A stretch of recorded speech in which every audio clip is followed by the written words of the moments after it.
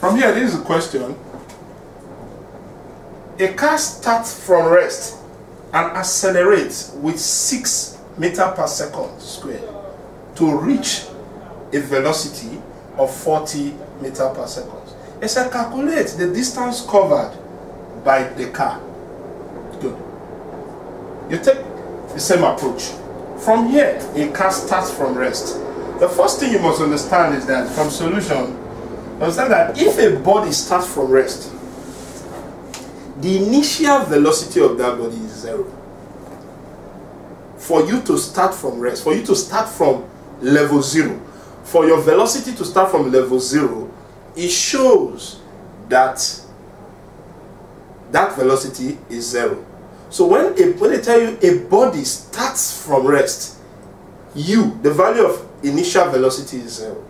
But when they also say the body comes to rest, it shows that the value of v, which is the final velocity, is also 0. So take note of these two.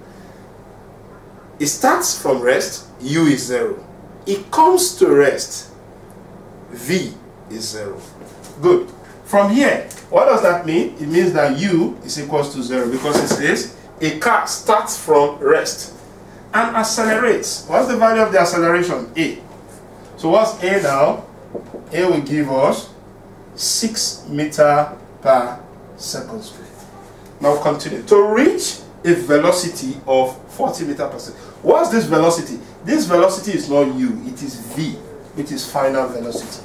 To reach a velocity of 40 meters per second. Good. So calculate the distance covered by the car. Okay, the distance is now a problem. That's what we're looking for. Good. We'll go back to our equations. 1, 2, 3, 4. So out of the 4 of them, who's going to do it? From here, U, A, V, S. So which of them will suit this equation? So from here, you have V, you have S, you have V, and you have S. So, this equation, there's no value of time here. So by this time here, no, this can do it, this can do it, this can, but this can do it. So because of that, using V squared is equals to U squared plus 2AS. The V stands for final velocity, U for initial velocity, A for acceleration, and S for distance traveled. So from there you have V. What's the value of V? You have 40 squared is equals to U is 0 squared plus 2. What is A? 6. And S is not known yet. So from here we have 40 squared will give you 1,600. We have 0 plus 2 times 6, that will be 12, times S, that will be S. So from here we have 160 is 12S. We'll divide here by 12, we'll divide here by 12. 12 cancel 12. So S now will be 1600 divided by 12. Let's take that. So from here we have, if 4 go here we have 3, and if 4 go here, surely we'll have, if 2 go there we have 8, and if 2 go again we have 4. So that's 4. So we have 4, 0, 0 divided by 3. So from there you have 4, 4, 2. So that gives us 1 as 100, 3 as 3, 3 again, so probably 0.3, all in meters. Good. That's the value of that. So from there, we'll continue with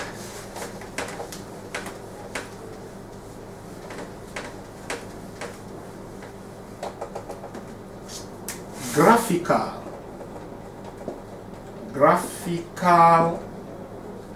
interpretation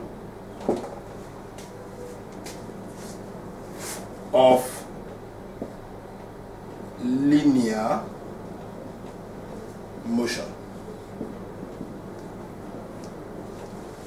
Graphical interpretation of linear motion. The first thing is, if, for example, I'm told that distance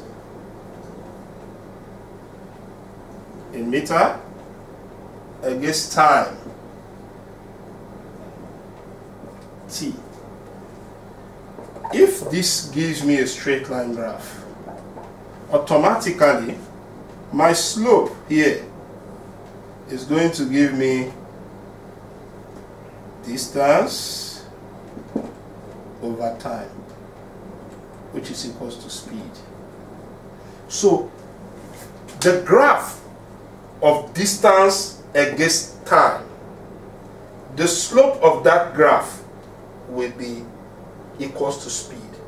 The value of the slope of distance against time is speed. So as a good student, you will now understand that in the case of displacement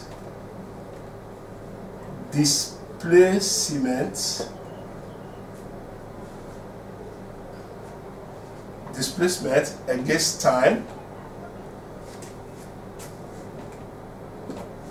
if it's something of this nature, the slope will be displacement over time, which is equals to velocity. So the slope of gradient of a displacement time graph is velocity. The slope or gradient of a distance time graph is speed. So when you plot distance against time, the slope or gradient will give us speed. When you plot displacement against time, the slope or gradient will give us velocity. Good. Now, more graph will come up. When you have something of this nature, maybe you have a graph that you have something like this. You have a graph that goes like this. Maybe displacement against time. What you have here is that the gradient or slope is equals to 0 for whether a displacement time graph or a distance time graph. The gradient or slope must equals to 0. Good. Now, if that's the case, let's now consider another situation where we are having this other one, like velocity, and you have time. If it's velocity, if you plot velocity time graph, so from velocity time graph, the slope or gradient of a velocity time graph becomes velocity divided by time, which will give us the value called acceleration. So remember, when you plot a graph of velocity against time, what the result you get is acceleration. Now, from there, it's easy for you to say that in a velocity time graph, the total distance traveled is always found under the graph. Now let's consider it. The three things you can measure using or calculate using a velocity time graph.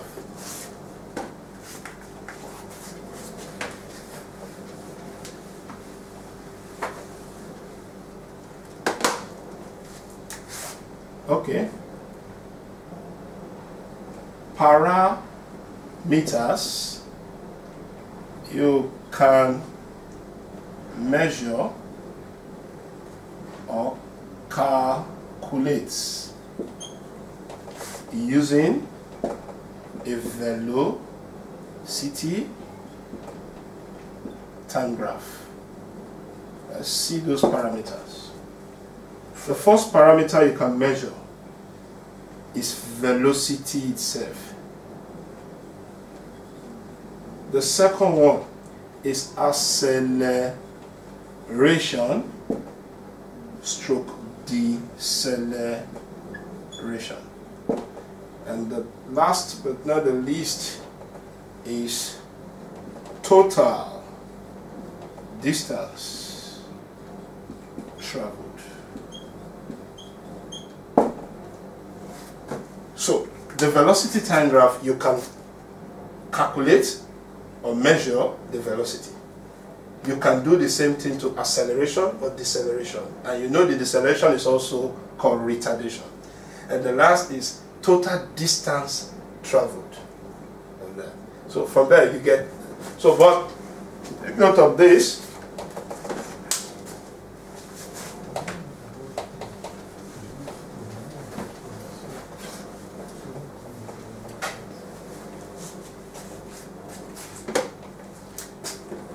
Okay. Example. Let's see example 3, velocity time graph. From this example, for example, I'm giving a velocity time graph that gave me something of this nature. Give me something like this, give me something like this, and give me something like this. That's a velocity time graph, yeah. And from here, I had something like this. Maybe this was 4. This was 4. And this is meter per seconds. And this is time in seconds. You know, yeah. Okay, from here, I have that. Probably from here, this is 0. From here, I have 8. I have 16. And from here, I have 2. You have 20. Okay. So, okay, from the graph above, calculates 1. Acceleration. 2. Deceleration.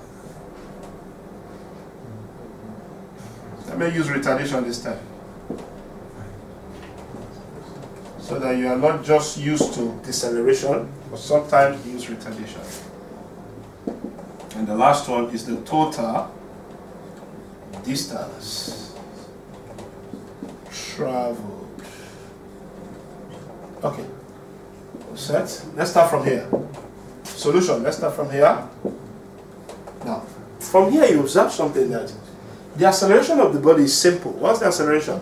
It's just this, this, and this. What's that value? From here to here is 8. And from here to here is 4. And the same distance from here to here is 4. Distance to here is 4.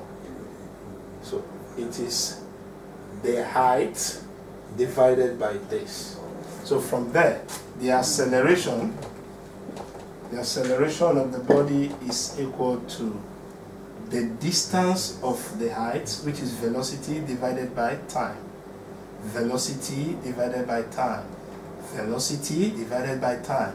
The time for the first movement when he accelerated from 0 down to the highest point. What was the highest point? It was 4 meters per second. And what time did it take him to do that? He did that in 8 seconds. Because of that, what is acceleration? Velocity divided by time. What's the velocity he accelerated? The velocity is 4. And what's the time he used in accelerating? The time is 8. So the acceleration will be equal to 0.5 meters per second squared. That's the first. Now, the second one is simple. Taking it from there. Question 2 now. If you look at their retardation, when he got here, he started retardating. He started decelerating. He started to fall. He started to come to rest. At that point, what time did it take him to do that? From 16 to 20. And what's the difference between 20 and 16? The difference between 20 and 16 is 4. That's the difference in between. And the highest level of his height was still at 4. 4, 4. So from here, what's the deceleration? Is deceleration or retardation?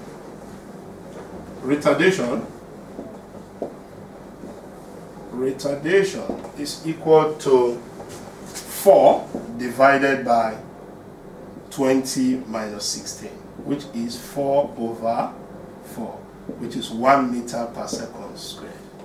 Good. Now, the last one is the distance traveled. The total distance traveled is simple. What's the total distance traveled? The total distance traveled is equal to the area under the graph. So the total distance traveled is the area under the graph. The area under the graph, what kind of area is this? Looking at it from your figure. Even at primary school, we already know that this figure is something they call a trapezium. Trapezium can take different shapes. It can look like this, just like this one, and it can also be like this. That's a trapezium. But this is a trapezium. So, but it depends on how you want to do your calculation. You can split it into 3. This is a triangle, and a square. So, but all together, they constitute a trapezium. So, it will solve as a trapezium. So, the area of the trapezium is equal to total distance traveled. So, what will that become? That's half AB times height. So, half. What is this A and B? The A and B is the distance, the length between this side, these distances. So from here to here, this 16, this is 8. What's the difference? 8. So automatically this place is 8. So from here to here is 20. So those are the two sides. The two sides, we have 8 plus the other side is 20 times the height between, or the height from where it accelerates to where it decelerates, the height still remains 4. So from there, we'll have times 4. So our total will become 8 plus 20, that gives us 28. 2 here 1 and 2 here 2. So that's 28 times 2. So 28 times 2. 2 here, that will give us 16. That's 6, 1, 4, that's 5, 6, all in meters. So the total distance traveled is equal to the area of the trapezium which he created, and that value gives us 56 meters. Good. Now, when you are taking calculations that has to do with area under a velocity time graph, bulk of the questions you have at this your level comes as trapezium, but sometimes it can take other shape. So, but the shape it takes is equal to the distance, total distance covered or traveled by the body in question. So, thank you very much for this class. In further classes, we'll meet again.